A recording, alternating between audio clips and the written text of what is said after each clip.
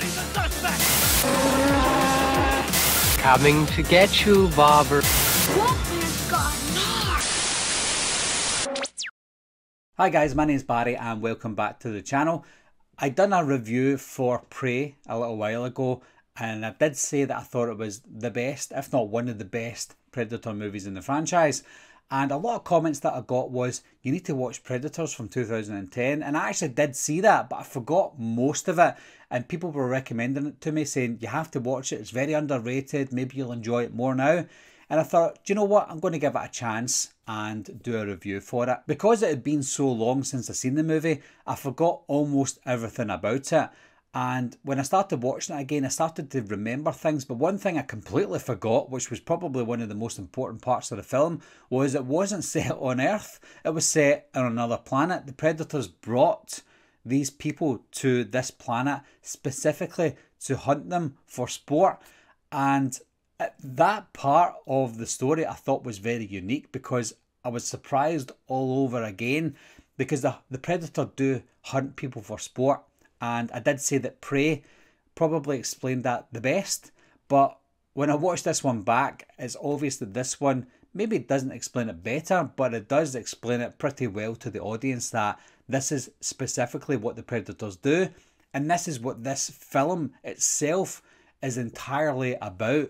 The Predator wants to hunt humans. Don't know why they want to hunt humans only, but, well, in fact, they hunt more than that. But in this one, specifically, humans are the target in this one. So yeah, in terms of explaining the Predator lore, this one does it pretty well. I have to admit, guys, and I have said this before, I know nothing about the Predator lore. I know nothing about all the different species and versions of the Predators. I just watch these movies for fun. I'm not a Predator franchise fan, and you can probably tell from a Prey review, because I love Prey, that yeah, I'm not a fan of Predator movies. I'm not even a big fan of the original Predator movie. But one thing that this movie does well is the characters in this one remind us of the characters in the original Predator movie, and that they're all these people who want to be the best at everything. The only thing that's missing from this one is baby oil. You son of a bitch. I also like the idea of these soldiers getting taken from their hometown or their place or whatever. They're supposed to be the best at what they do.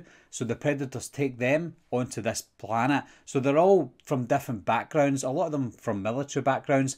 And the woman does explain that something happened in 1987, so she kind of knows that the Predator exists. And I like that idea, because what it could mean is, back in 1987, the Predators were trying to take one person from this place in 1987 and drop them off onto this planet. So Arnold Schwarzenegger might have been one of these characters that would have been dropped on this planet had he not killed the Predator in 1987. So it kind of ties in better than I thought it would. For a 12-year-old movie, I think it aged pretty well. The CGI was pretty good. The Predators looked really good. I just didn't see the Predators as much as I remembered, or as much as I hoped that I would have.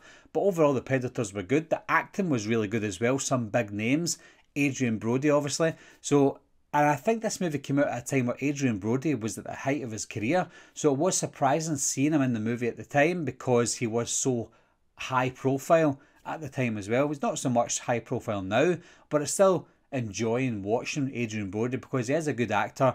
Not just Adrian Brody, but everyone in this film was really good. This also came out at a time where remakes were oversaturating the Hollywood market, and they were getting a bad name. So this came out at a time during that, but what they done well is they didn't advertise it as a pure remake, but they also didn't advertise it as a sequel either. They kept that a secret.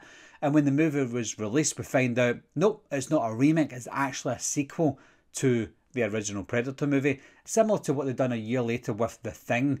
The Thing came out again at the same time, just a year later, and we thought it was a remake of the original, only to find out it was actually a prequel to the original. So around about this time, remakes were kind of dying out, and movies with the same name were coming out, acting as prequels or sequels. So it's something that Predators done really well. I think my only issue with this film, and it still is an issue just now, is it wasn't very memorable.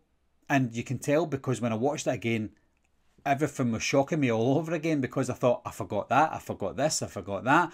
The only thing I really remembered, and it wasn't much, was that Topher Grace's character was a little bit suspicious. I can't remember if he was part of the reason why they were there, which he wasn't. I just remembered him being a bad guy, and he was. He turned out to be this psychopath. He must have been the best at the what he done, but he was still a wimp at the end of the day. But everything else was forgettable. And even though I'm doing this review just now, in a couple of weeks' time, I'll probably forget all about it again because it just wasn't a memorable movie. And it's not a bad thing because it is still an enjoyable film. It's just not one that I want to watch time and time again. Overall though, guys, I thought it was good, but I don't think it was anywhere near as good or as deep as Prey was, because I know that Prey deals with other factors because it is 2022, but it does deal with those factors in a better manner. Whereas Predators is just kind of all out action, whereas Prey had more of a psychological twist to it. Also, it had a deep connection to the roots of America, etc. I'm not saying that that's the main reason for Prey, but Prey just felt like a more grounded, realistic movie, if you could say that. Whereas Predators was just about having fun. Anyway, guys, what do you think of Predators? Do you think it was a worthy sequel to the original? And what do you like better, Prey or Predators?